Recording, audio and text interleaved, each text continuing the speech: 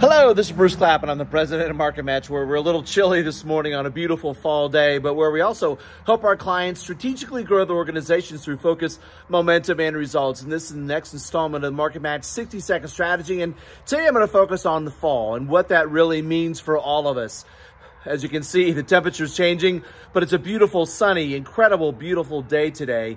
And fall reminds me of not only the change in seasons, but all the things we have to do as we go through that change. We have to kind of put away one set of clothing, if you will, one mindset, open up another drawer or closet of clothing, and then open up another mindset as we get ready to change seasons and focus and face different weather conditions and different kind of mentalities. So the same thing really applies for us, and same thing applies for dealing with our members and our customers as we go through that change from fall or summer into fall and then fall into winter. But more importantly, we go from the change of our members and our customers going from maybe financial security to insecurity, or insecurity to security, or the need for a car to purchasing one, or vice versa. So all the time, our customers' lives are very dynamic, and we have to be open-minded and ready to make those change mentally and physically to meet those needs where they are today and where they're going to be tomorrow.